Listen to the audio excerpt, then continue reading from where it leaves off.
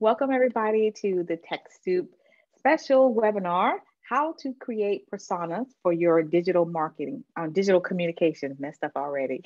I'm Aretha Simons, I'm the webinar producer here at TechSoup. It's always good to have you come on to our webinars, and here's how you can engage today, especially if this is your first time. You know that you are muted.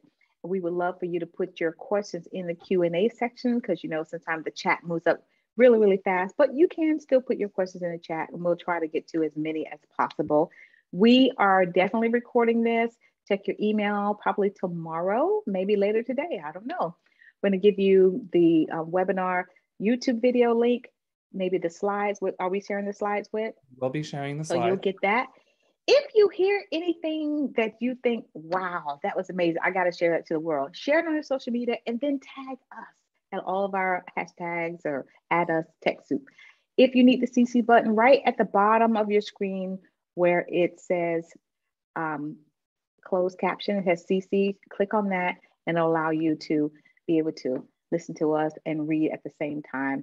I'm going to get ready to turn this over to Whit, but I want to just say, for those of you who are here for the first time, on behalf of over our 100 partners that provide us hardware and software for nonprofit organizations, Lord, I can't talk. I was going to say TapSoup. Tap Network is one of those partners. And so we want to welcome Whit here. And thank you, Whit. I'm going to turn this over to you. Thank you. Thank you, Aretha. Good morning, good afternoon, everyone. I hope you all are having a wonderful day. Can everyone see my screen all right? Aretha, we good? Can you see it? Yes. Perfect. Yes. All right, awesome. Well, I'm very excited to dive into this topic today. I think it's a very timely and important one. And I see a lot of nonprofits that I work with on a day-to-day basis kind of tackle these on a regular basis. But before we dive too far in, I'm going to do a brief introduction of who I am and my experience here. My name is Whit Godden. I'm the Director of Strategic Marketing here at Tap Network. I help kind of manage all of our marketing and communications clients that come through, specifically a lot of our larger nonprofit, government, state government agencies. And then a little bit about TAP. So TAP Network, we are TechSoup's marketing technology partner. And as it says here, we strive to empower organizations for good. Essentially, your vision is our mission. And over the past 2.5 years, I personally have been leading our strategic partnership with TechSoup, delivering digital marketing and website services through the TechSoup marketplace, as well as developing amazing educational content like this, along with blogs. You might see us in some courses. I do hope I see some of you at the town hall next month. I will be presenting there with Aretha and a few other folks, kind of talking a little bit about the breadth of things that are going on at TechSoup. And I'm so grateful to be a partner and be able to be a part of all of that. So now that I've gotten this boring part over, let's dive into the discussion for today. We're going to be focusing on how to create personas and then talk a little bit about how you're going to use those personas. But first, I want to kind of dive in and talk about what is the importance of a persona. Why are they important for your organization to be investing the time and dedicate a team member to do it? We'll review the steps on how to actually make a persona, or why we make a persona, and then we'll discuss what a persona is, and then we'll get to how do we make a persona. And then lastly, I'll go through a few key tactics on how you should use your personas in your messaging, and end with a brief Q&A to answer any questions that might be lingering. So what's so important about a persona?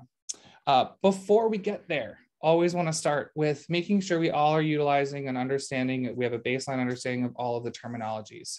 So here's a few key important definitions to just consider as I walk through some of these slides with you guys today.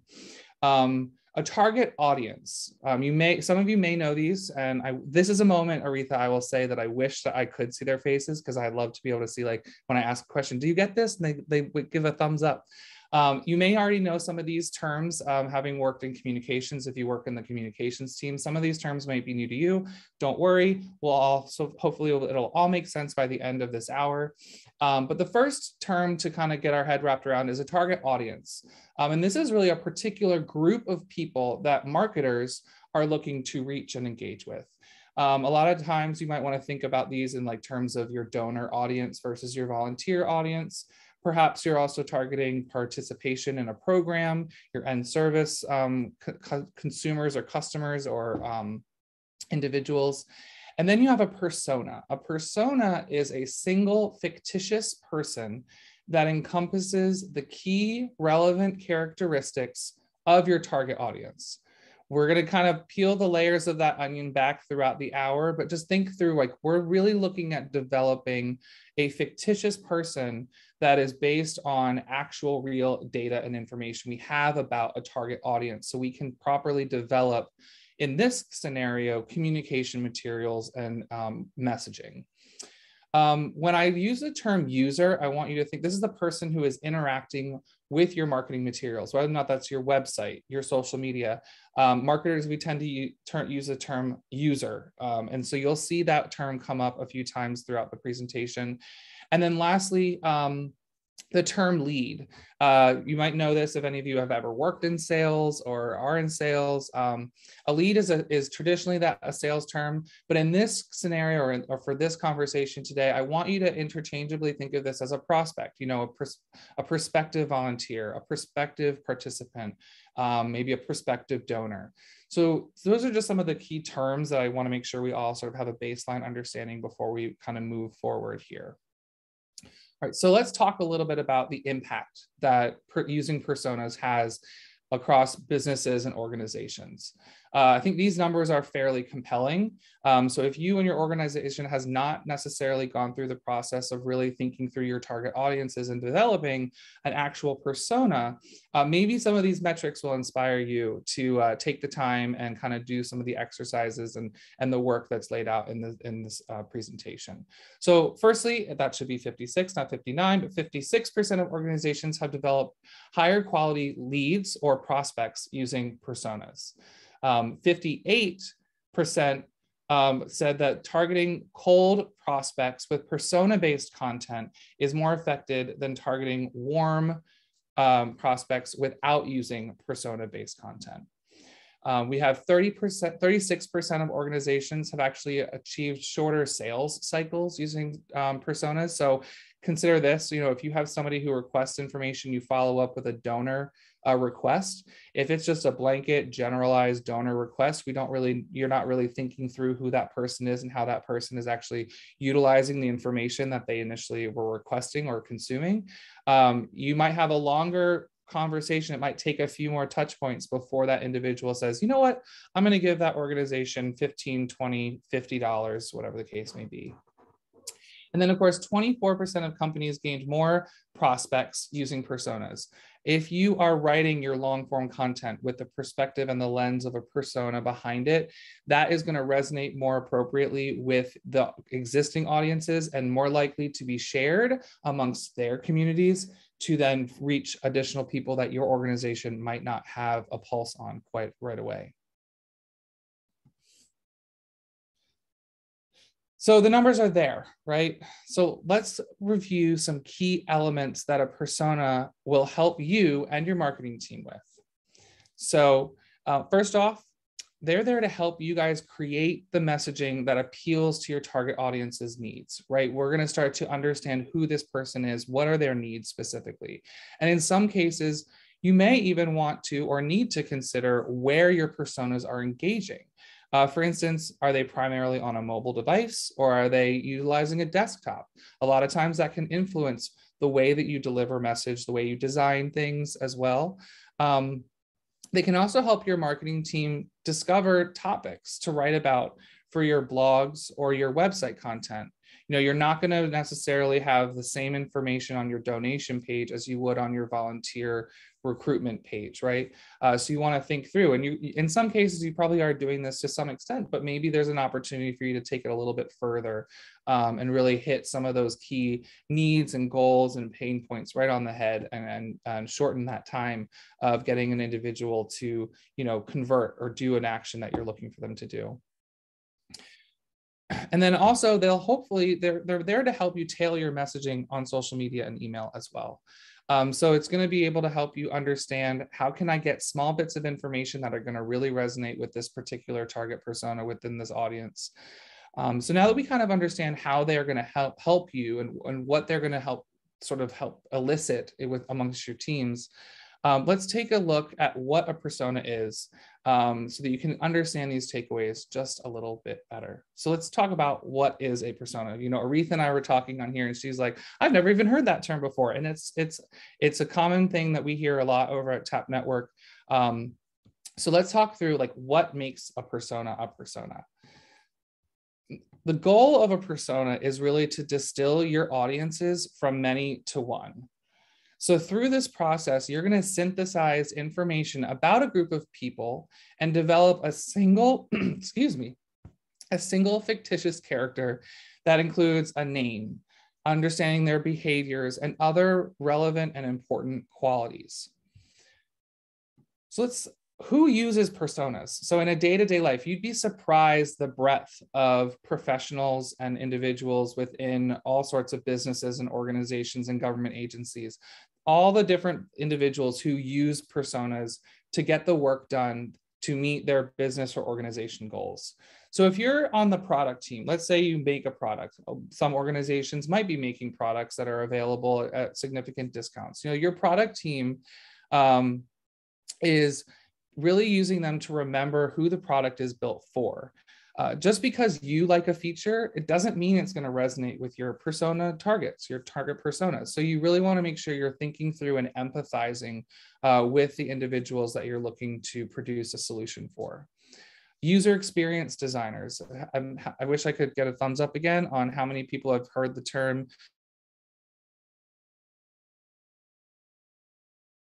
They use personas to design what you would guess is an optimal experience.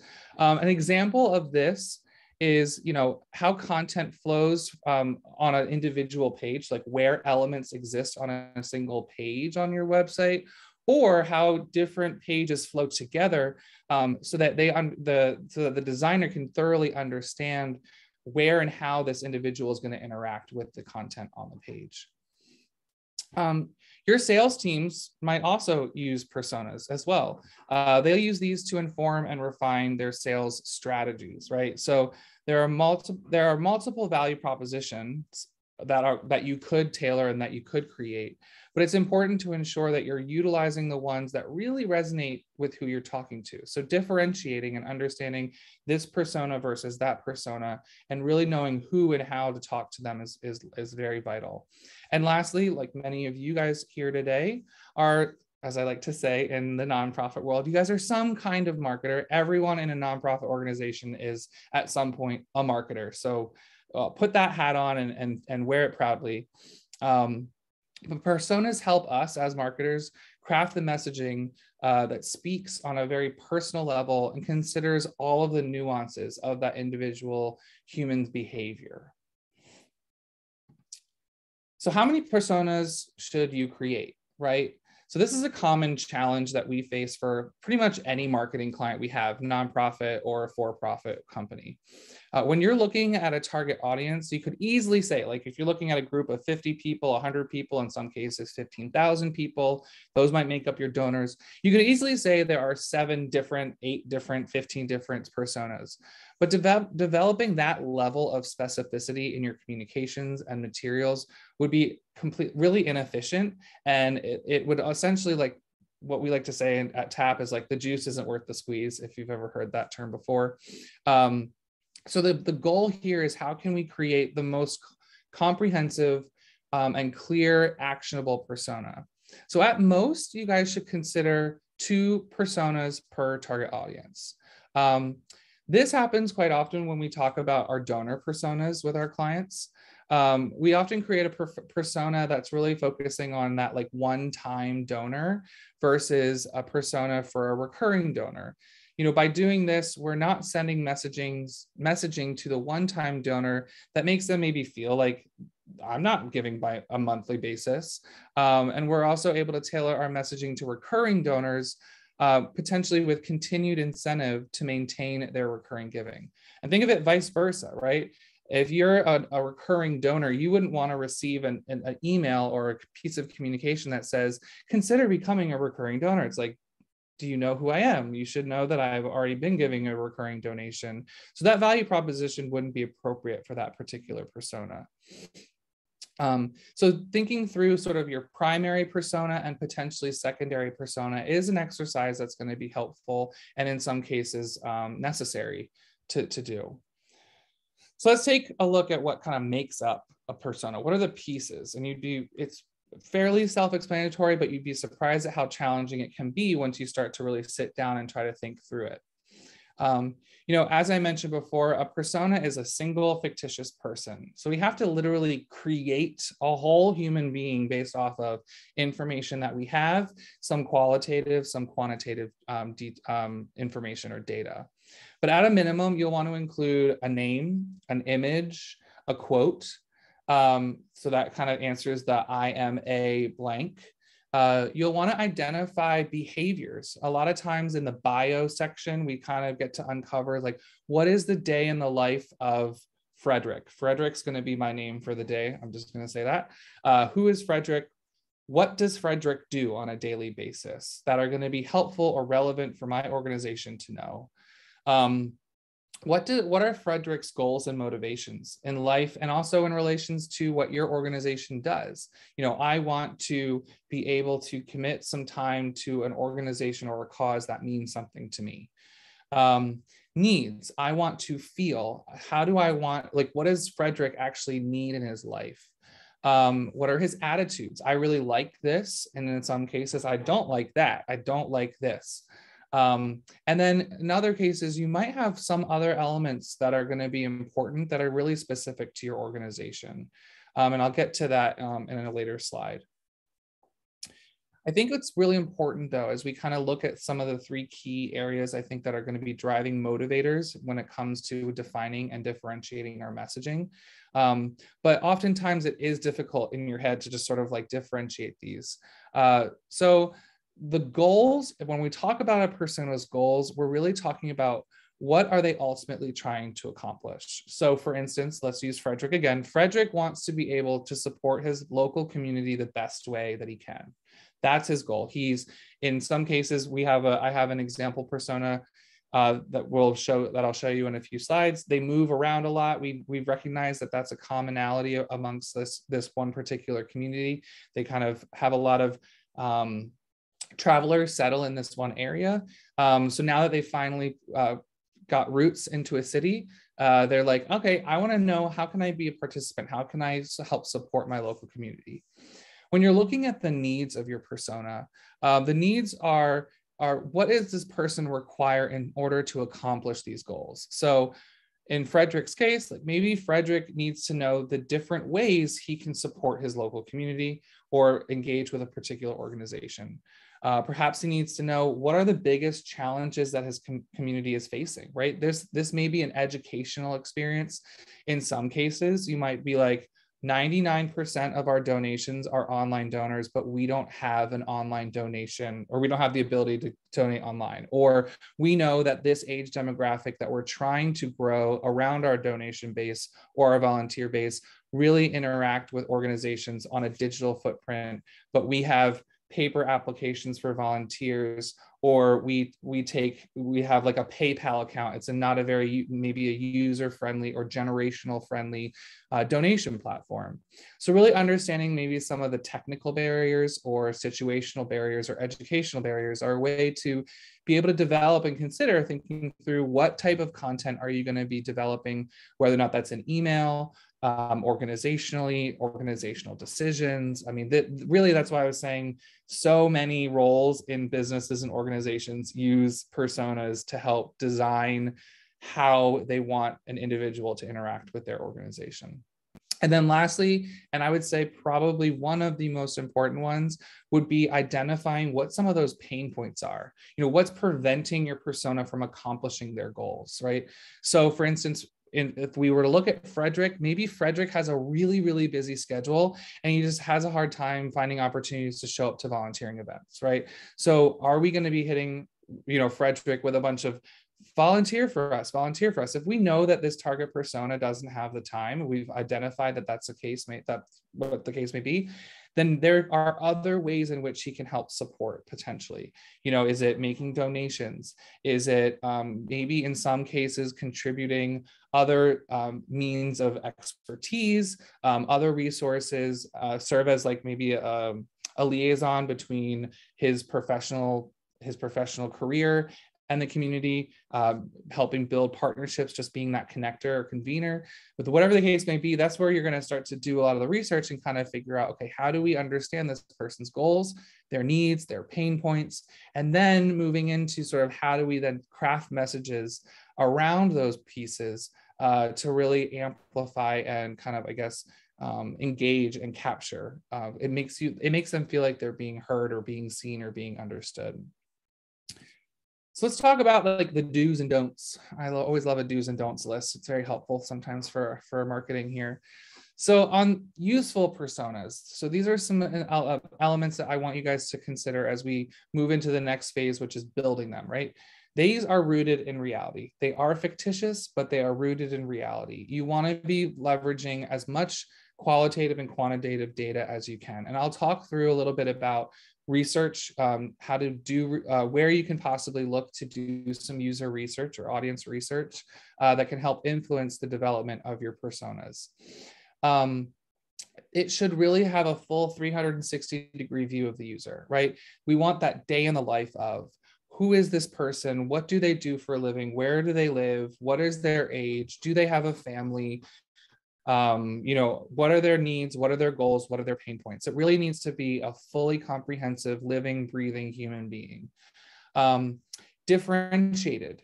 If you have one target persona that just like, they like chocolate or they like to walk outside, like some of those pieces might not necessarily be much of a differentiator.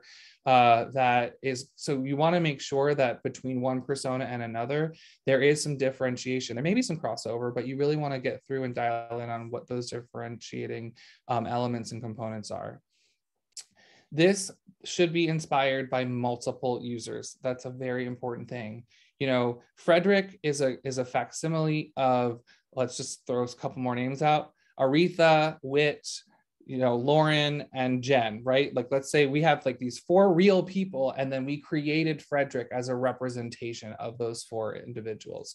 You don't want to make Frederick just another a replica of Aretha. That's not helpful. It's not going to be fully encompassing of all of the overlapping qualities and characteristics of the 4 of us, of me, Lauren, Aretha, and Jen. And they really should be able to help your teams answer questions about the user, right? About the end individual who's engaging or interacting with your organization. What are the not useful personas? What are the don'ts? As we said, it should not be based on a single user. It's not based on direct feedback. So direct feedback could be something like, and I'll get to the research piece, like, you haven't looked at your Google Analytics. You haven't looked at your social media analytics. In some cases, in some organizations, they'll do surveys or they collect information at events. You always want it to have some sort of a direct feedback. You want them to have, you want to make sure that they are not lacking in clear differences between other personas, right? We don't want the donor persona and the volunteer persona to be pretty much the same person. If they are, then there wasn't enough research done, or there wasn't enough synthesis of the data to really identify what those differences might be. But as you can probably imagine, volunteer and a donor, there are going to be quite a lot of overlap and relatable qualities. But you have to make those personas actually different than one another so you can really make actionable discernments in your messaging decisions. And then, of course, you don't want to include irrelevant details. Again, is including that they have a cat helpful? Maybe not. If you run an animal foundation, it definitely does. So thinking through like what's relevant and maybe what's irrelevant, because you really want a nice little snapshot of who this person is for your entire organization to sort of go, okay, I know how to think and move forward with engaging and talking to my audiences or my personas. So now we kind of got a good picture about like what makes up a persona. Let's talk about the steps of like, how do we build one, right? What are the pieces? What are the stepping stones to actually going from all of these ideas of like, okay, this is a persona, this is what a persona is, this is what a persona isn't. Now let's start to bring it to life. So the 4 key steps of developing a persona is conducting your user research first, right? You want to discover those goals, those needs, behaviors, and pain points of your target audience.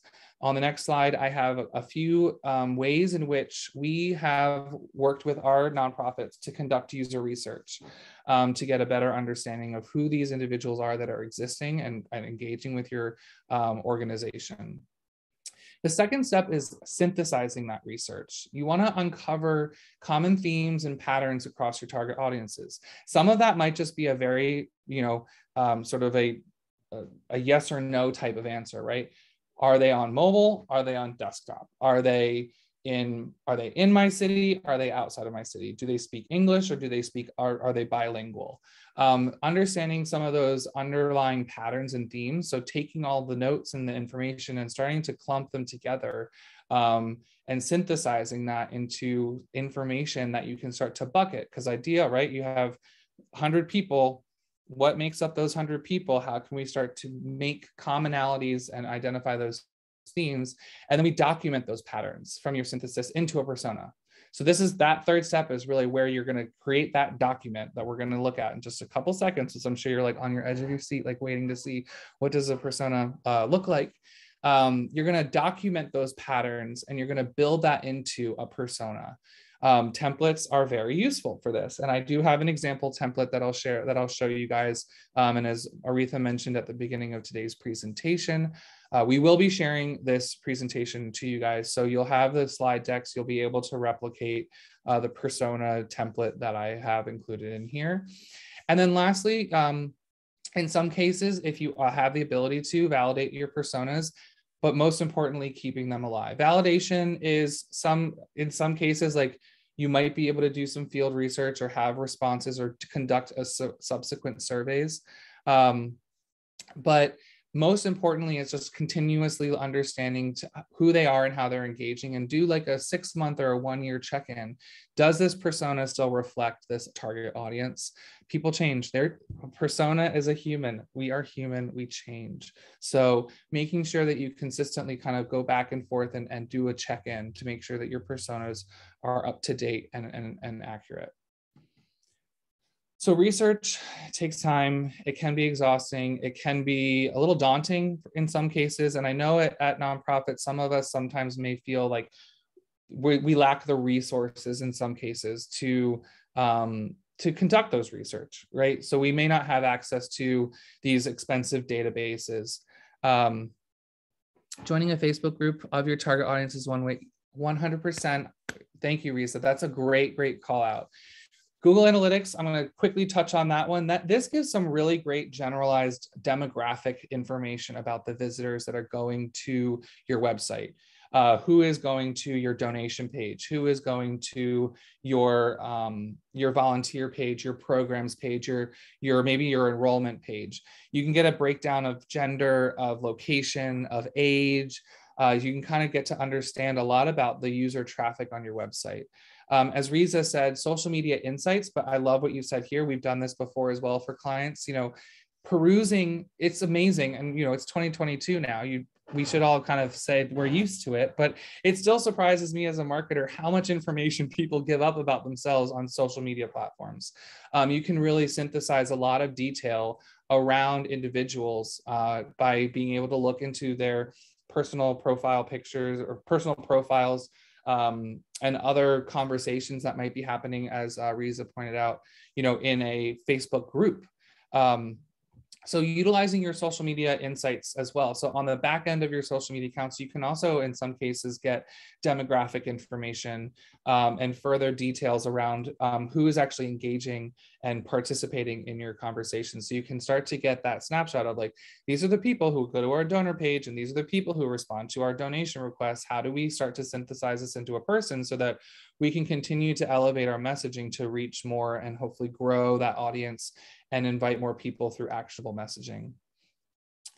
Lead forms are another great way of collecting information about it, about your target audiences. So it can be a little bit tricky. You don't want to have a form on your website that's 150 questions long because no one's going to end up filling that out. But I will say there's a webinar next month that I am doing with one of my fabulous colleagues, Janelle, on leveraging your CRM for messaging. And we will be touching on some really unique technical capabilities that some platforms have called responsive forms, where if it will know I've already given you my name, my first name, my last name, and my email. So maybe the second time I come, maybe you ask for my position in my company, other information that might be relevant. Surveys, these are a great way to collect qualitative and quantitative data about maybe for events. If you have an engaged volunteer group or if you have an engaged existing donor group, you can also just ask them, hey, we want to know more about who you are so we can better our work here, because you already have shown yourselves being supportive of us. So if you wouldn't mind taking 5 minutes and filling out this survey to give us some more information about who you are and how you've currently or historically interacted with our organization, that can help you guys gain insights as to who those individuals are, and then synthesize that data and build it into an actual persona. And then lastly, and probably the most overhead heavy, is conducting interviews. Some organizations spend the time and the resources to actually go out and speak with people face to face to really understand what are your needs, especially if you're a program coordinator or if you're a program developer. You've probably had a lot of face to face time with maybe the end user of your services, where those end services happening. So making sure that you're collecting a holistic data around that individual that can maybe then go back and influence the larger conversation of what that program is looking to achieve. And then how can you develop the personas based off of that information so that you can reach the additional individuals who might fall within that target audience through really targeted and specific and meaningful messaging. All right, so here we go. This is the template. I saw someone saying, I love that they thank you for sharing the slides and templates. It's not fancy. That doesn't have to be fancy, but this is a very basic one. And there's no one size fits all when there's not a one size fits all approach when it comes to personas. And also remember, this kind of encompasses what I would say is the minimum of what you would want to be able to include in your target persona. But as I said too, there may be some additional information that is really important that maybe you didn't even realize was actually a major commonality across the target audience that you feel is really relevant to incorporate or include in your target personas. I have seen too some brands, like retailers might include like brands that this target persona has actually shown that they like. If you feel like it's really important or it's a helpful tool for you, maybe there's some similar nonprofit organizations that your target personas have considered or have in the past supported that helps align, that maybe you have a lot of synergy and an alignment with. So you might see in the bottom corner of a persona, if you Google search personas, you might see like brands in the bottom of their little logos, visual, like a picture's worth 1,000 words, right? We want to keep this as synthesized and as simple as possible. So if you can include any sort of like visual component that might be able to elicit further. May personas be synonymous with the term avatar? That's a great question. So an avatar is more or less just a cartoonish character that people use traditionally when they're like on an online presence. It's not necessarily the persona. Let's just say this: if you have like a creative, like my old company, I worked for Exploding Kittens. My personas were actually cartoon characters from our game, and then I would give them a name and I would kind of build them out from that way. I'd say that like that cartoon, non-human looking icon or that image is more of an avatar. The persona is who is that avatar, right? What makes up Polly? What makes up Polly, and what makes Polly Polly, right? But that's a great question. And I think that term gets thrown around a lot, but it's sort of like, it's a square, quadrilateral, but not all quadrilaterals are squares. That's kind of the situation we're talking about here. So take this, you'll have this. You can also, if you have a design degree, make it pretty. And I'm going to show you an example of one that we've done for an organization through TechSoup called the Center for Community Transitions. And you can, as you can see, we have like all of the elements we've covered today. I also want to say, I don't know if you see his name, Garrett Giveback. I started at TAP about 2.5 years ago, and I sort of laid the foundation, and I'm really happy to see that my team has continued to use my tradition of alliteration when coming up with persona names. I think it's always fun, and it kind of just like adds a little levity to the conversation in some cases. But as you can see here, we have his age, where he lives, what he does for a living. We have a bit about the day in the life and some of the background of who Garrett is. Oh, thanks, Beth. I very much appreciate that. Wonderful. What a wonderful piece of feedback. Thank you so much. So this kind of gives us the day in the life. It also gives some behaviors, like what Garrett listens to podcasts to get his news and spends his free time trying out new restaurants and breweries in the area. Some of that might not be relevant, but some of it for this client, apparently it was. You know, like if we were to run, if we knew that that this persona listens to podcasts to get his news, maybe we decide we're going to set aside a $100 budget to run podcast audio advertising to build awareness and to get into the ear of Garrett Giveback. But as you can see too, at the bottom here, we've got those 3 key big needs, right? Those components, the goals, the needs, and the pain points. This is always helpful for us as then our strategists, our content strategists, come up with our monthly content calendar, and we think through, what blog should we write about this week? Well, maybe we write a blog about, what our organization has been able to achieve due to the financial donations of the local individuals. For the persona workshop, I should have done Percy persona. That's a good one. I mentioned Polly earlier. Maybe I should have done Polly too, or Percy and Polly. Maybe they're a married couple. That could be one of our personas. So this is our design, kind of like pretty version of this lovely template, right? It doesn't have to be perfectly boxed. And if you go and you search, there's so many options out there. I mean, I'm telling you, there are so many different ways that companies and individuals kind of do this.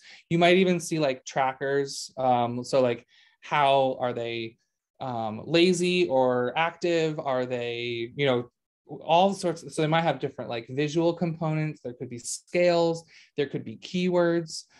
So, thinking through and do some research, see what works, see what you like. We find that the simplest version right now for nonprofits is usually the best and least confusing and least challenging to implement into the day-to-day operations of marketing.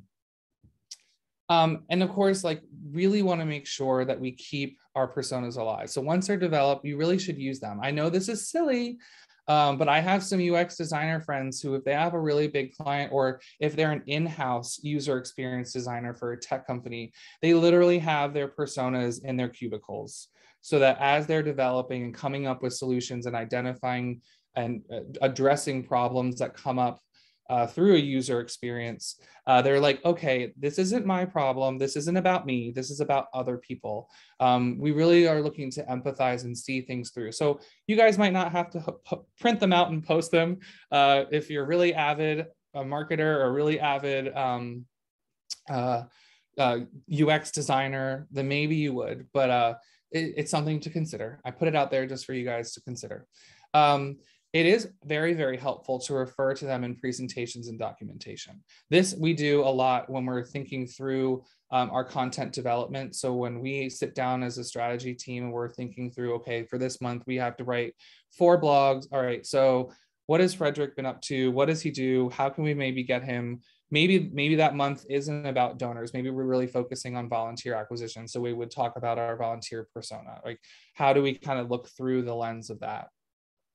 As I said, use them in meetings and in casual discussions. I won't like, we don't make a Slack channel or a Slack name for our personas at TAP, but I wouldn't be surprised if there are some design companies out there that go that far. That's how important personas are in our industry. Continue to refine them, right? So continue to look through. As I said, we're all human. Your persona is a human. We change day to day, month to month, year to year. Your personas from 2020 pre-pandemic are probably very different than they were then. So think of these as living, breathing documents to continue to update. And when possible, validate them. You can get feedback. If you finish one, if you've gone through this exercise, a lot of you might be working as a single team, which is totally fine. But don't be a single team and then say, I'm done, I got this. Turn to your development team, ask your development team, hey, does this sound right to you? I've done this research. Could you just take a look at this and let me know if I'm kind of on the right path? I want to help your work by being able to develop the messaging that's appropriate for donation. You can, in some cases, go out and actually interview them and validate in that process as well.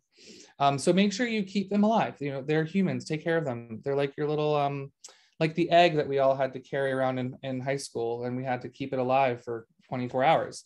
Think of it as this, you have to take care of it. You have to stay on top of it.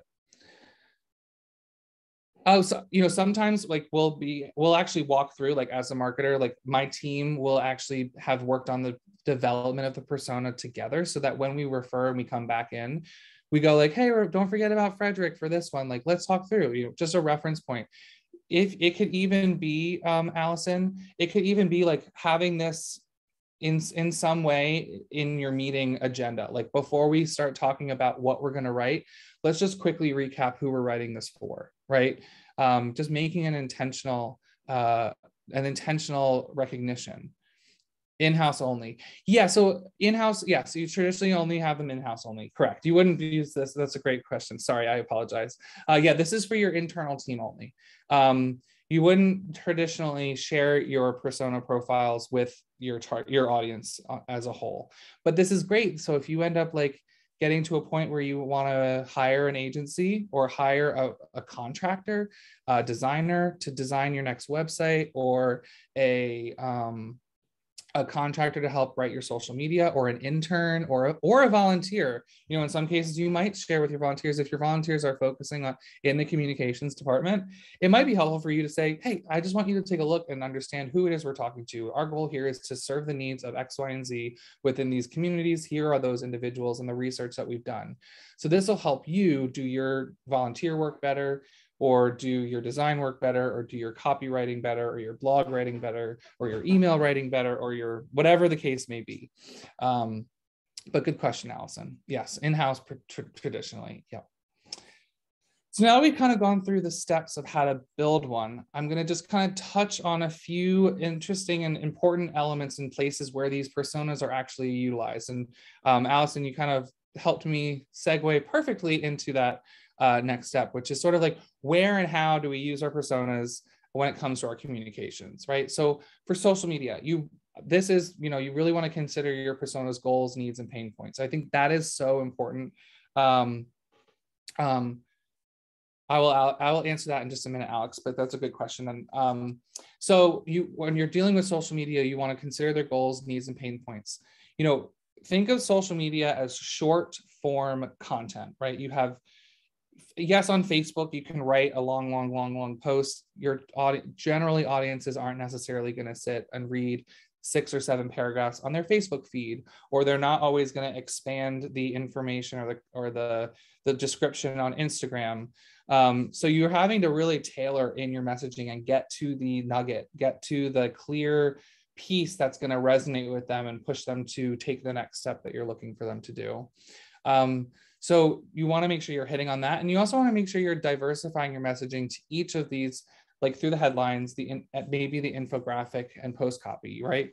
So like, I don't know if there's an opportunity to talk about, the number of types of volunteers that maybe volunteer for your organization. That might be like, maybe my pain point is like, I don't like meeting new people, but I want to volunteer. So if I know that the people that are already working or volunteering at these events are like me, then I'll feel a little more comfortable and I might sign up to become a volunteer.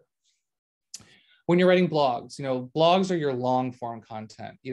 Looking at behaviors and other aspects of your persona can be a great place to create a series of long form content that they'll find interesting. I think one thing to note on, and I've shared this in previous presentations in the past around marketing and communications. I try to use the term communications, but is, the 80-20 rule. You want to publish about 80% of your content is really just about the topic that your organization might exist in, but it's not really specific about your organization. And really only about 20% of the stuff that you publish should be about your organization specifically, including donation asks, updates. But if there's who was I talking to recently about it? It was I was working with an organization that's building an application for cancer patients to sort of help manage their journey through cancer. And I was talking about their content strategy. And I said, one thing is to talk about the product and say how fabulous this product is. The other thing could be top five symptoms that oncologists tend to miss during cancer treatment. I might find that very interesting and compelling, and I would want to read that. And then at the bottom, it could say, by utilizing this app, you're able to continuously update your provider on your symptoms on a day-to-day basis. But we didn't capture them by saying, track your daily symptoms. It's oh no, first we're planting the seed that these are missed symptoms, right? These are symptoms that are consistently overlooked by oncologists. For email, I think we talked a little bit about this when it came to the donor side, but it's really a great opportunity to elicit a change in a persona. This is where you can really incentivize someone to go from A to B, B to C. So it's really important that you don't mess it up. But it's also really important to take advantage of that moment of sitting in their inbox. And if they're looking at it, you want to make sure that interaction is as valuable as humanly possible. So segmenting your email marketing materials to address each target audience and persona, it's really important and vital. And that comes down to two sides, right? It comes down to the messaging, but it also comes down to your sort of your database capabilities. Do you have the ability to actually segment and tag your audiences and into individual personas to kind of help follow through on that? And as I mentioned before, if you join us next month in March, we'll talk a lot about how to leverage your CRM to create more effective messaging. And then lastly, on your web, we did talk about this as well. While your organization will probably have its own tone of voice, you want to be sure you hit the key components of each persona and target audience, right? So again, I think I mentioned this before, you wouldn't put the same messaging or think about the person in the same way on the donor page as you maybe would a program participant page. So that's kind of all of my information for today. I hope that these tactics are a great place for you to start to think through. And as you develop your personas, be able to kind of step in and bring them to life and put them to work, because it is a lot of work to get there, but that work pays off when you're sitting at a meeting and you're like, I don't know what to write about. I don't know how to think about this. I don't even know how to organize my messaging for my social media. We sometimes will say, okay, we're going to hit this persona 4 times this month. We want to hit this persona 3 times this month. And we want to hit this persona 6 times this month. There's 30% of the work done for you. Now it's just a matter of what are we going to talk about? Oh, thank you, Holly. I don't know what your real name is, but Opa Admin, thank you so much. I appreciate it. So I do want to open up, Aretha, I have 2 slides for after the Q&A, if that's all right, but I'd love to open up for the Q&A portion. Take your time. Do you want me to do my slides and then we do Q&A? Whatever you're comfortable with. I've been enjoying this. This is great. Oh, thanks, Aretha. I'll pop in and then we can pop back. Again, I mentioned I kind of plugged it a couple times. I'm very excited. So we at TAP, we are a very avid proponent of HubSpot and very excited that they have partnered with TechSoup to provide some pretty significant discounts. So Janelle is one of our HubSpot experts, and so she will be joining me where we'll be talking. It's not going to be specifically, it will have the specific use case of HubSpot, but a lot of the strategies that we'll be discussing are kind of overarching when it comes to a CRM. For those of you who may not be familiar with CRMs, a customer or contact relationship management system. Where do I keep my contacts? Some of you might use Google Sheets, some of you might use Excel sheets, but some of you might use Salesforce. But how do you leverage that information into your communications effectively?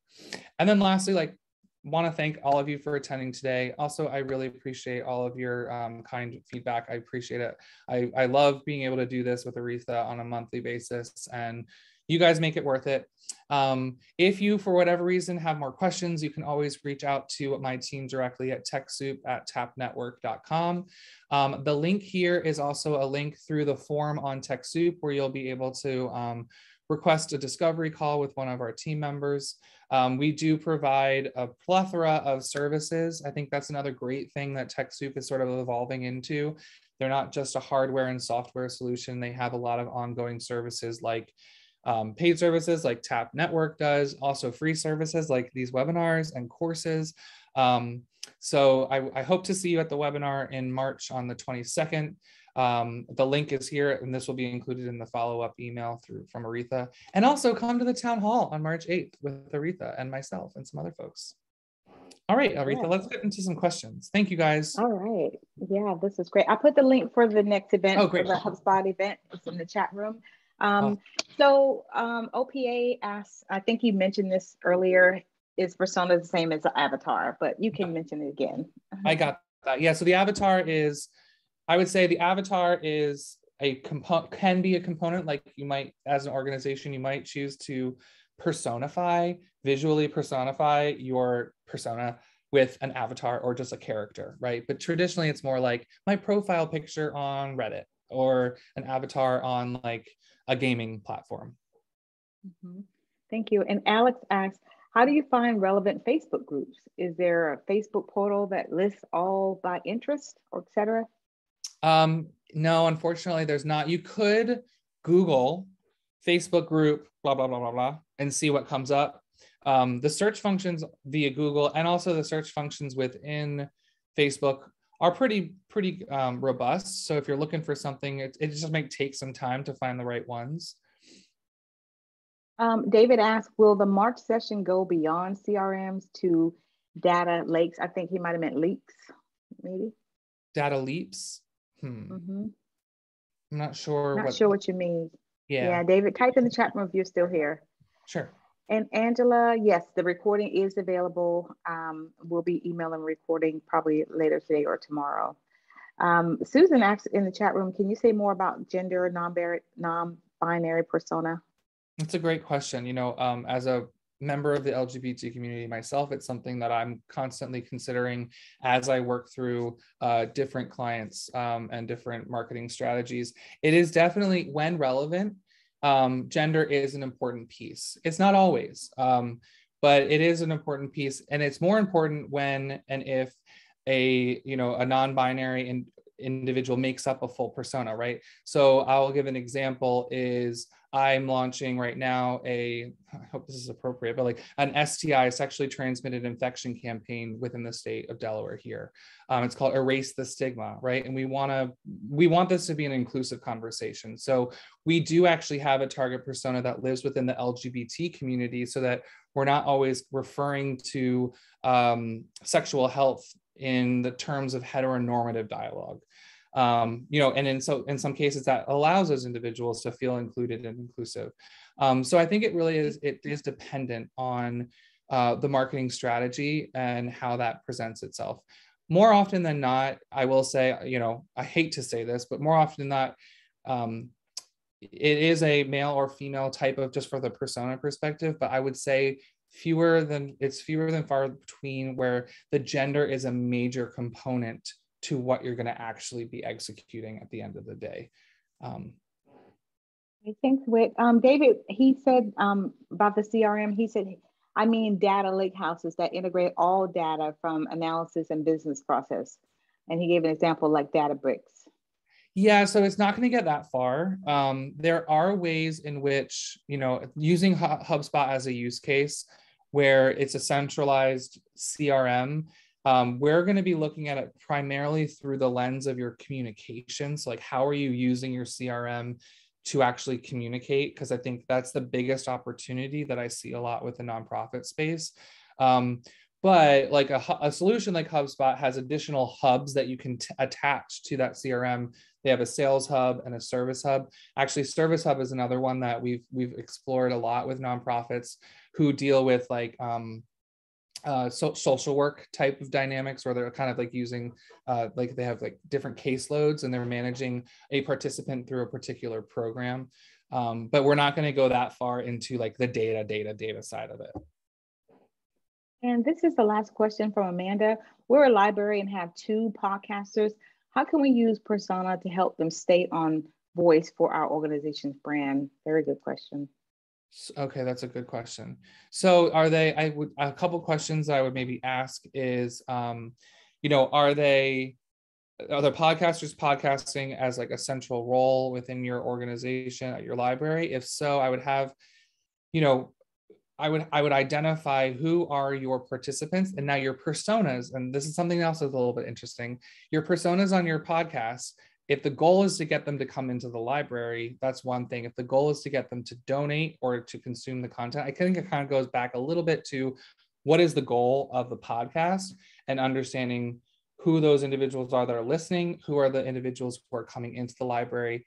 And then being able to kind of cross-share that information so that as your podcasters are developing more information and more content, they're being aware of who's actually the foot traffic day to day in my library. And then vice versa, you know, they might also need to know like who's consuming, you know, if your library is located in, you know, Wilmington, Delaware, you might have a bunch of listeners all over the United States and they have a whole set of other things and they just really enjoy the content that's being created. So I think it kind of goes into what is the purpose of your podcast and who is your podcast really serving to be able to kind of help align those 2 pieces together.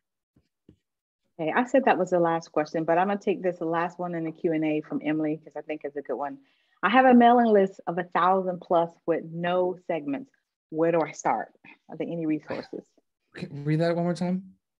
I have a mailing list of 1,000 plus with no segments. Where do I start? Are there any resources? So depending on the platform that you have, and I've done this before with organizations, and I've also done this before with like a for-profit company, you can sometimes, if like for MailChimp, for instance, you can send them an updated form, like a form update, like update your information with our organization. And then they go in and they might be able to fill out a few more things like, where did you hear about us? How did you find us? Whatever the information that you might be looking for. I wouldn't go too far down, but like, have you ever attended any of our events in the past? You know, if they're in your list, you run the risk of attrition if you do that, because but if you're really needing, you know, to get more information, more detail on that, you can do sort of like a follow-up kind of form to collect more information about those ones. Yeah. Thank you so much, Whit. That was amazing. I really enjoyed that. I know there are a lot of feedback in the comment section, very helpful. Thank you. Lots of feedback in the comment section. Look, I want to thank you all for being here. Look forward to seeing you in our next webinars. Please fill out the survey. I'll be sending you the YouTube link and the presentation. Yeah, the slide deck within a day, maybe later today. And have a great day, everybody. Thank you. Bye, everyone. Thank you so much.